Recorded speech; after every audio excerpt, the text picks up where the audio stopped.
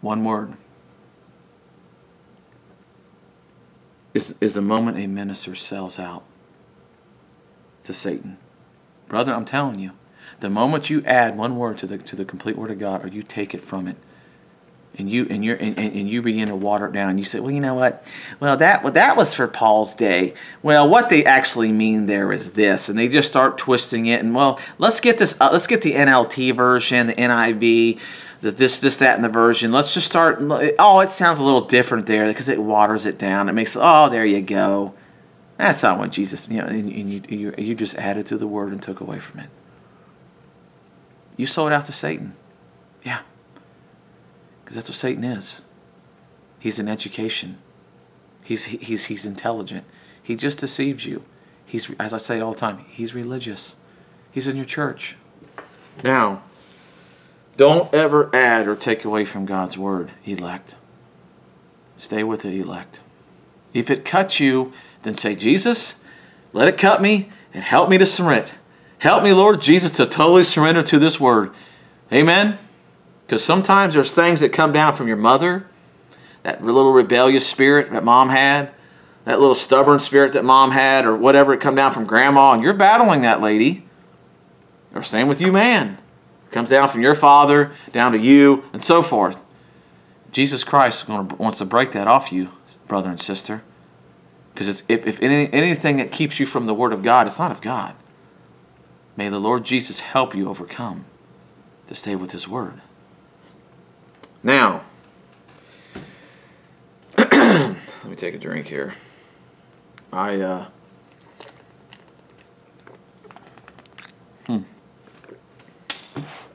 been for over an hour already talking.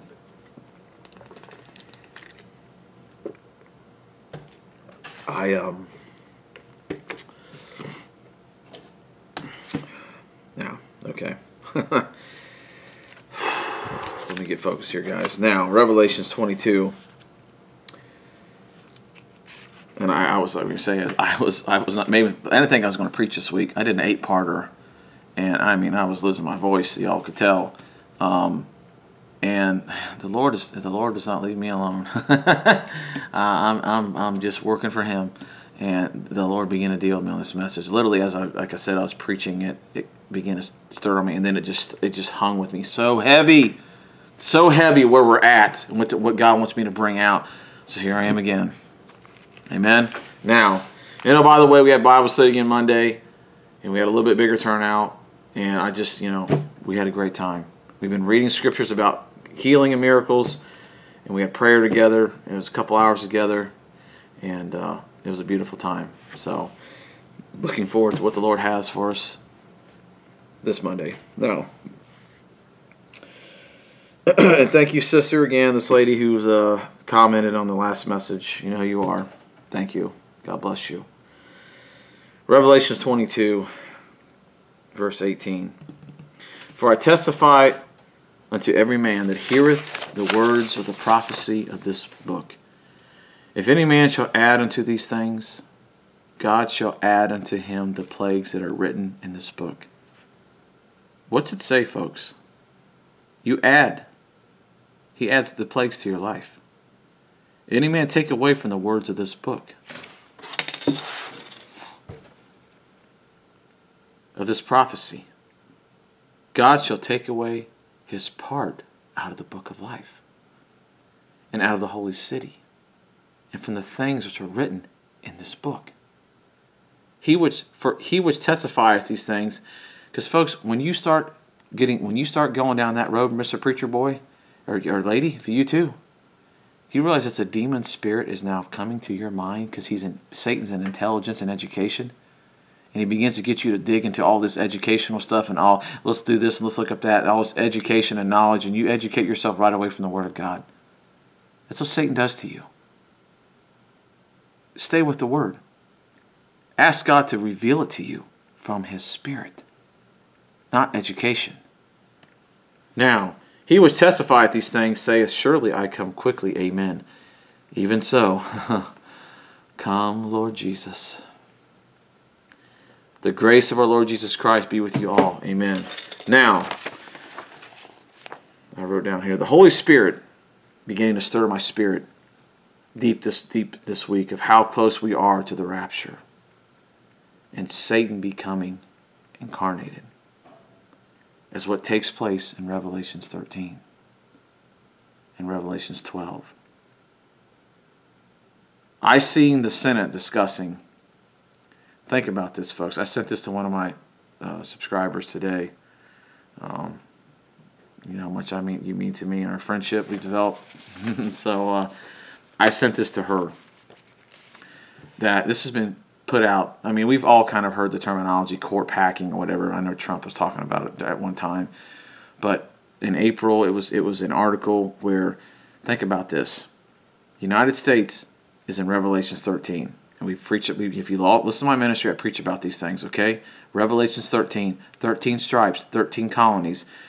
All these things, 13, it's all over. Revelation 13 is the United States chapter. She's the Lamb in Revelation 13 with the two horns, civil and ecclesiastical powers. And she's the one that I talked about before, who as the Pharisees needed, the church needed a beast power, a political power to exercise the crucifying of our Lord Jesus Christ. Spirits don't die. History repeats itself. Satan's moving forward his agenda, and the last day, it's going to be like you've never seen in this time, folks. I'm telling you. And Satan's going to use the power, the beast, the Antichrist of the United States. It's right there in Revelation 13. To exercise and fulfill the killing and the death of believers. During the tribulation, the foolish virgin, those who rejected the word, those who went ahead and held on to their beast church system, but then all of a sudden who were Christians, but didn't go on and get the Holy Ghost and stay with God's complete word, and held on to their system and their church and how much, I love my church, over Christ the Word, Christ the Word, Christ the Word, they will have to literally give of their life and be killed during that time. And it's, folks, it's emotion. It's emotion. There was a time you used to think about someday that's coming. It's happening. We're living it right now. Now, the Senate was even discussing this today. My brother called me today, and he even said he was watching this on the news. And I was like, really? And I started Googling it up a little bit, but they're wanting to add 4 more justices, Supreme Justices. Folks, that's 13. United States, Revelation 13. The beast, your Antichrist, your mother of harlots. We talk about stuff over and over. She needs the power to execute her laws in her plan, as what takes place during the tribulation period. So think about that. So it's be interesting. I'll be watching this now. My dream that I had, lightning from heaven. I had this past, last week it was, and I saw a great storm coming, and I saw a great lightning. See, I saw it coming, because it's coming. I keep having reoccurring dreams, folks, of a great storm that's coming. But this was a great, massive lightning bolt coming down from heaven down. And I wasn't, again, I had no fear, because God has established me by His grace in His complete word. Amen. Now, Luke 10:17. The Lord revealed this to me earlier as I studied the scripture. Because it's the Holy Spirit that reveals the word to you. And God uses truly called ministers, and by the grace of God, I want to be to the very end. That's all the testimony that I want for my life. That's it. Period. That God brings the true word through his ministry. And then God, the Holy Spirit, then takes it and opens it up your understanding and reveals it to you. We talked about that Bible study on Monday. We were sharing things in the Word, and God was speaking, and then all of a sudden, like even my sister was there, and she's like, "Oh, I caught that." I said, "There you go." God, the revelation came through the channel through the ministry, through a man who's got that Holy Spirit working in his life, and then you caught it and you received it too. Amen. That's how God does this. Now, Luke 10:17. This is what God hit me earlier. And the 70 returned. And remember, we read this last week, where God sent the 70 disciples out, all the disciples together, Judas with them, to go out and preach the gospel, do miracles, do all these great things, right? All these men, gifts, the anointing. God's going to anoint them and give them gifts and anointing to go out and do this. Catch this. Saying, "Lord, even the devils are subject unto us through thy name. And he said unto them, I beheld as lightning from heaven. Oh, I'm sorry. I beheld Satan as lightning from heaven. Look at the correlation here. God sends them out, the ministry. They're doing great. They're doing a great work for the Lord. Okay? Now catch this. What's the first thing Jesus says he sees taking place? Satan as lightning from heaven, fall from heaven. Now, let me finish reading this and I want to share my thought here. Okay. Now, behold, I give unto you power to tread on serpents and scorpions and over all the power of the enemy, and nothing shall by any means hurt you. Notwithstanding in this, rejoice not that the spirits are subject unto you, but rather rejoice because your names are written in heaven. I put here in a note, our Lord Jesus knew what Satan would do in his agenda. See, looked there and he saw Satan. As soon as they come back and this great movement of God is taking place, he sees Satan coming down like lightning from heaven. Because, folks, Satan, I just preached this. I'm going to reiterate it again. Satan studies the ministry. There's these gifts and callings are put there from God, and he studies these people. And see, Jesus Christ is the Word. He is the complete Word. He saw what Satan's agenda would be. That Satan would say, I got to press myself in here somehow. There's this great thing going forth. There's God's got these men here that he's anointing, and they're doing great things. I got to push myself in and get amongst these men. I got to get amongst them and deceive them. I got to get my own ministry going. I got to have my own church. I got to get mine amongst them. I got to deceive them. I got to somehow work that I can slip in here, that I can then begin to deceive, and I can use these same men who got God's anointing on their lives. See, God saw it. Jesus Christ saw it. Here comes Satan. Man, I see him coming down. He's gonna put his whole target on the ministry, on these men, and begin to try to see who he can get. His Diotrephes, as we talked about before, and his Judas, who sells out, and all these different things. He begins to look for his ministers, men who will begin to say, you know what? Okay, I'll sell for education. He'll begin to talk to their mind. I tell you what, you can become the leader of this church. Think of the congregation size here. Think of the money you can make. Think of the opportunities. Think how popular you would be. And those ministers, Satan falling like lightning from heaven, coming down, and these ministers go ahead and submit themselves. And Satan begins to use the very gift that God put in their life. Yeah. Now, he knew here. Our Lord Jesus knew what Satan would do. His agenda would use God-called men who then would sell out and in the end would be lost, as was Judas. We preached that last week. They start off. Their gifts and callings, the Bible says, are without repentance. You're born with it. These men begin to get God working in their life, and Satan comes down like lightning from heaven, wanting to interject himself. And ultimately, in the very end, when the bride goes up, he becomes completely incarnated in the Antichrist. And folks, we're talking complete incarnation. Total complete. You think it's bad now? You don't want to be here then. Because Jesus, the mercy seat's done. He's left. It's just Satan having full, rampant control. There ain't no Holy Ghost there anymore to protect you there, brother and sister, preacher. Yeah, you will die your death. You will give your very life. Or you will just go right along with the beast and keep selling out, and then you'll be eternally lost. Period. It's time now. End time evangelism, as I preached last week. You better get it right now, brother, and repent. I don't care who you are. You better repent. Now, because remember I showed you all last week, Judas had his name written on the book of life, because it just says right here. But in the end, he was lost because he sold out. Satan like lightning coming down. I'll get a hold of this one. I'll get a hold of that one.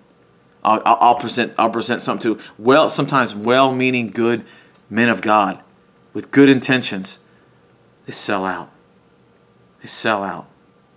And they end up lost in the end because of it. Now, 2 Corinthians 11, verse 1. I would to God that you would bear with me a little in my folly. Take a drink.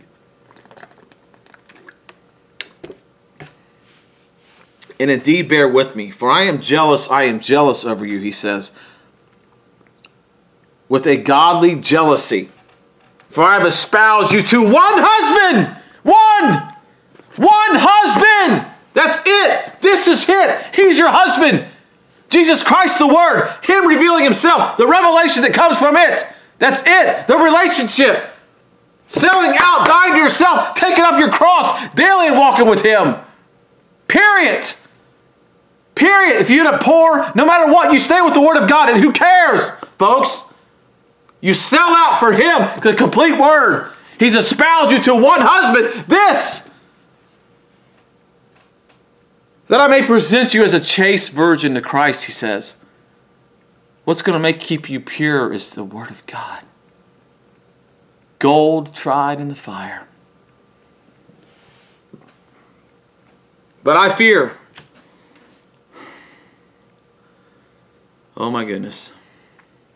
I know, folks, we all battle the devil. I'm battling too. I just told you all at the beginning. None of us are above it. Excuse me, but you're a free moral agent to make your choice. What are you going to do with this Jesus called Christ?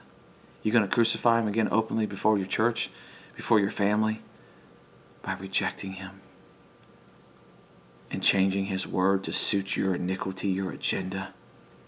Yeah. He's espoused you to one husband, Christ the Word. Now, but I fear lest by any means, as a serpent beguiled Eve. And we preached before, back in Genesis. Satan added one word to God's word. Just the word not. Thou shalt not surely die. He added one word to it and twisted it. And it caused every ambulance you hear today, every child that you hear about, little aborted babies that go forth every day, every person who you hear about dying of cancer, every sickness and heartache and pain, because one woman who was deceived by the serpent accepted his deception by him adding one word to it. And what we read a minute ago, Revelation, adding and taking, what happens to you? Folks, this is, you take it lightly, because right now, see, Satan's got you. He's the deceiver. He's got you set up to think you're okay in your system, and the way you think this works. And he's going to set you up till you miss it, and keep setting you up, and you'll run right through it to the very point you end up eternally lost, because you let him fool you and deceive you, and you made a choice to not stay with the Word. And not lead your home, and help guide your wife, and guide your kids, and tell them what the Word says. Now, they have to have their own experience. You can't get them the Holy Ghost. Can't. They have to get it themselves. You can sow the Word, and trust that God at some point will give the increase. Amen? That's all you can do. Now, but I fear lest by any means as the serpent beguiled Eve through his subtlety. Like that dream I had. Education, smart, intelligent. Oh, he's so deceiving. That's what he is. So your minds should be corrupted from the simplicity that is in Christ. The simplicity that God can call you to preach, give you the Holy Ghost, reveal his word to you, and you can just stay with that word and preach right from it. And not the simplicity of just staying with the Word of God. Period. Staying with the simplicity of the Word. That's it.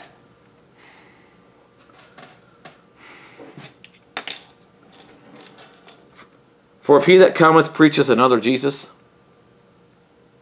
whom we have not preached, he says, or if you receive another spirit which we have not received, or another gospel which we have not accepted, you might well bear with him. For I suppose I was not a whit behind the very chiefest apostles, but though I be rude in speech,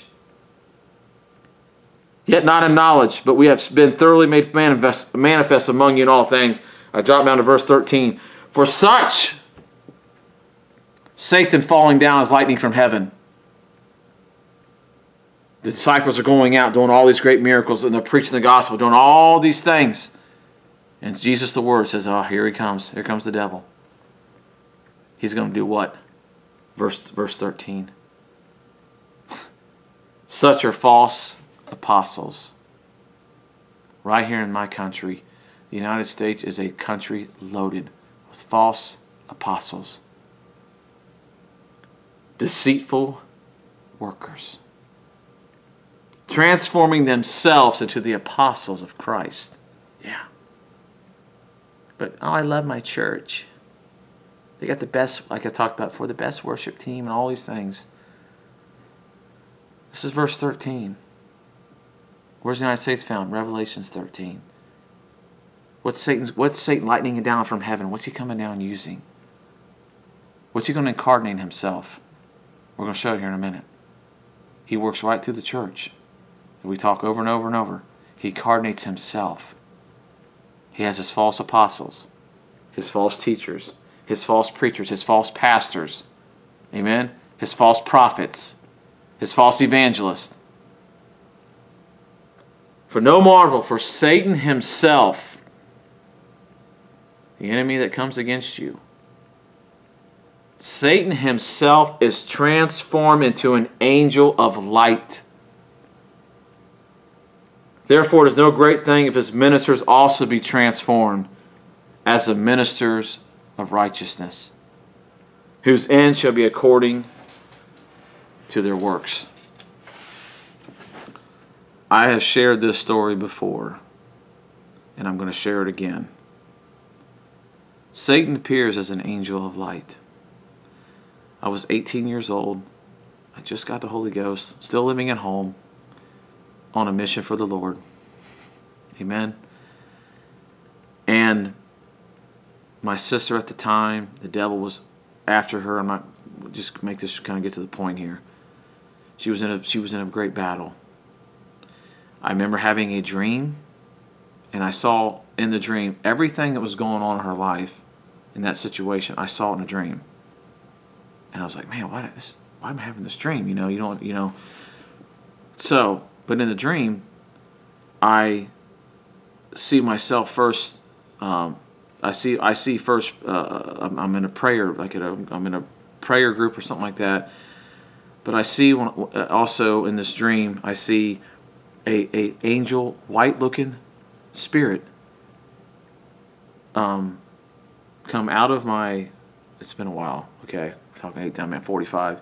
But coming out of at the time my cousin was living there, it followed her out of her room and went right back to where my sister's room was. And I could see in the dream her door move a little bit. And I'm sitting on the couch as I'm looking down the hallway from this view.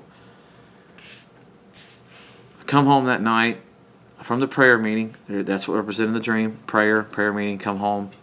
And my mom is right away said, Paul, there's a bad spirit in this house. Something ain't right. I've been having demonic thoughts in the kitchen, something telling me to kill myself. I said, there's something ain't right. And all of a sudden the Holy Spirit and the anointing of God came on me just like that. And I knew I had to go right straight to that room. And I knew. She told me, Christina, my sister, was going through some situations and things like that. It was going on. Satan was attacking her. And if any of y'all ever want to know, my mom's name was Bernice. I never mentioned her name. My dad's name was Bill. Anyways, they're my parents, so I don't mind saying those are my family. These people that I love, that I have a story with. But anyways, so that situation takes place. But what I'm trying to, it's a story that what I want to show you all something here. Is that my sister ended up telling me what was going on, how Satan was attacking her. And she could see this like a white-looking thing. It looked like an angel of light, like coming against her and trying to grab her. And she was having thoughts of suicide. All this crazy stuff was going on right there in my parents' house. And I went back to her room, and I remember seeing in the dream that there were spirits all over the wall. Well, she had posters like Brad Pitt. She was young, folks. I was 18, so she's probably 13 years old. It's young. You're young. You're a teenager, and these posters, Brad Pitt interview with a vampire, and right away I said, Mom, all that stuff now has to come off the wall now. That's what that represented in the dream. The spirits all over the wall. That type of stuff, and the music she was listening to, different things had brought them demon spirits. But it was an angel of light. It was a white. It wasn't some dark-looking thing with red horns and pitchfork. Satan is an angel of light, folks. He's an angel of light. We prayed over that night, and God worked through the prayer that He put, the gift and anointing He put in my life, and we prayed, and that devil got out of there right then and never came back. Never had a problem with it again. We cast him out in Jesus Christ's name. You watch what you put on your walls. If you got kids, you watch what you put on your walls. You watch what movies you watch. You got to protect your home to let spirits come into your life, folks. Amen. Now, thank you, Lord. Amen. So, let's continue. For Satan himself is transformed into an angel of light. Therefore, it is no great thing if his ministers also be transformed as... Now, he's an angel of light. So now he has his ministers. And his ministers become ministers of righteousness. Yes. Literal ministers of righteousness. So, again, there's a temptation. There's a moment, preacher. And I keep saying preacher. Folks, it comes to everybody.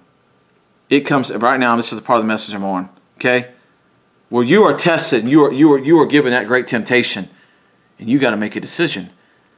And when you decide to add one scripture to God's word and take one word from it to sell out to be a part of some type of church or some agenda that you are now becoming a minister. You're a minister of righteousness, but you're one of Satan's ministers. That is thus saith the Lord. You are one of Satan's ministers, brother. And you don't even know it. But you're being used by the enemy to preach Satan's gospel. By quoting Scripture, just like Satan did to Jesus. You can quote Scripture all day long, but it's not the revealed Word of God by the Holy Ghost and fire, which comes by God. Hallelujah. Praise be to God. Amen. The revealed, complete Word of God is the difference, folks. Amen. Now,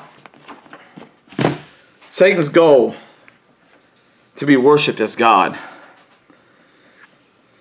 Isaiah 14 and verse 12.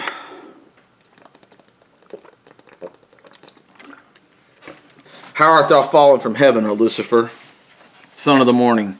I don't care if y'all... I'm preaching the gospel. With things I went through this week, the devil's real, folks. And I'm going to keep exposing him. I will keep exposing him in Jesus Christ's name. How art thou fallen from heaven, O Lucifer, son of the morning? Yeah, fallen from heaven like lightning. How art thou cut down to the ground, which didst weaken the nations? Yeah, weakens the nations. For thou hast said in thine heart, oh, Lord Jesus. Oh, Lord Jesus. Expose that devil. Expose him. For thou hast said in thine heart, I will ascend into heaven. Yeah. Wants to be worshipped like God. Wants to put himself above God. Amen. I will exalt my throne above the stars of God. I will sit also upon the mount of the congregation in the sides of the north. I will ascend above the heights of the clouds. I will be like the Most High. Yet thou shalt be brought down to hell, to the sides of the pit. They that shall see thee shall narrowly look upon thee and consider thee, saying, is this the man that made the earth to tremble and did shake kingdoms? Yeah. The devil. This guy right here, who's got control of the governments everywhere, all government powers, principalities, everything, the church, sports teams, the idolatry, rock stars, music, Christian music groups and leadership teams and churches all over the place. He's just shaking it all up, folks. shaking the nations in every direction. Thou that made the world as a wilderness, and destroyed the cities thereof, that opened not the house of his prisoners. All the kings of the nations, even all of them, lie in glory, even every one in his own house. But thou art cast out of the grave like an abominable branch, and at the raiment of those that are slain, thrust through with the sword, that go down to the stones of the pit, as a carcass trodden under feet. Thou shalt not be joined with them in burial, because thou hast destroyed thy land, and slain thy people, and the seed of evildoers shall never be renowned. Prepare slaughter for his children for the iniquity of their fathers, that they do not rise nor possess the land, nor fill the face of the world with cities. For I will rise up against them, saith the Lord of hosts, and I will cut off from Babylon the name. Remember the word Babylon. Remember that word, okay? So we're going to get something here. And remnant and son and nephew, saith the Lord, I will also make it a possession for the bittern and pools of water, and I will sweep it with the besom of destruction, saith the Lord of hosts. Satan is in education, as I just said, civilization, science, music, wealth, fame, all his. Genesis 1:17. And Cain knew his wife. Cain was a serpent seed. There was Cain and Abel. I'm not going to go into all that. I preached that before, okay? But there's two seeds, folks. Satan came to Eve, got her added the word. She partook of the fruit in the midst of the garden, which was sex, folks. There was a sex act that took place, and then she gave it to Adam, and Adam partook, and right away they knew they were naked. Okay, two seeds were conceived, and two acts, two separate sex acts in the same moment, producing two separate sons, Cain and Abel. Abel was of the righteous seed who had a revelation that it was blood. But Cain was of the religious seed, and he brought the fruits and all these things as an offering to God, and God rejected his offering because it's blood. Because Abel had the revelation, and then Cain got jealous of Abel and killed his brother. So now Cain had a seed, but his seed was intelligent men, great big men, strong, tall men, great big men. Amen? I'm not saying all tall men are not Holy Ghost filled men, but I like to think us shorter men are. God looks at us a little differently. Ain't nothing wrong being 5'10". Come on now. Amen. So, or 5'8", 5'7", whatever you are, brother. Amen. Now again, I said there'll probably be tall brothers out there listening to this. God gives all, no matter what your height is, folks, you get the Holy Ghost. Amen. But I'm trying to make a point here, okay? Satan's seed was a seed that was, as we read here, they were... if you got dropped down to verse 21, they were the harp. They were talented musicians. Okay, they had the harp and the organ. But Satan's seed ended up leading on down to Goliath. That's my point. Okay, those big, I'm talking giant dudes, probably 7 foot, 8 foot tall. I don't know. I don't have that again in front of me, but. The seed of Cain's seed was an intelligent seed. It was an educated seed. It talks about how they were instructors of every artistic